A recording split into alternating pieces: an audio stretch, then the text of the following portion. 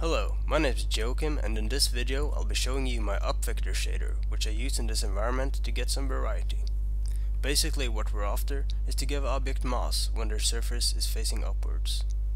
So let's take a minute and watch this wooden fence rotate when I hit enter.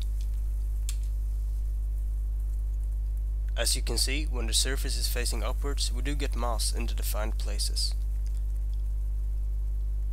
The same thing goes for other objects in the world, like trees for example.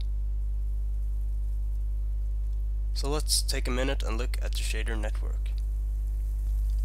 So there's quite a few nodes here, as you can see. If we didn't want the mass effect, we would only use these two nodes, the diffuse map and the normal map.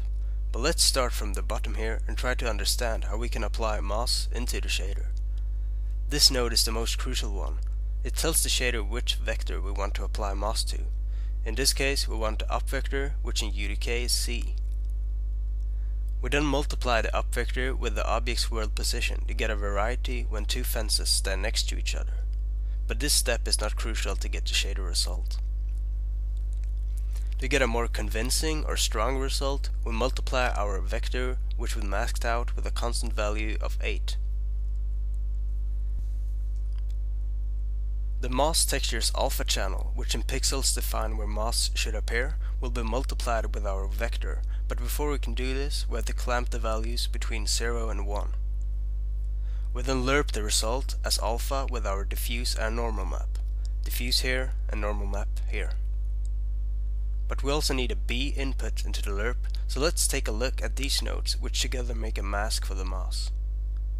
We multiply a grayscale image, in our case the diffuse red channel, with the object's vertex colors.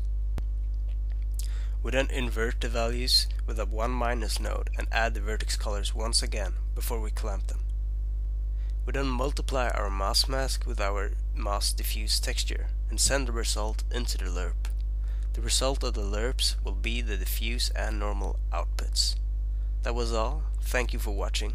Bye.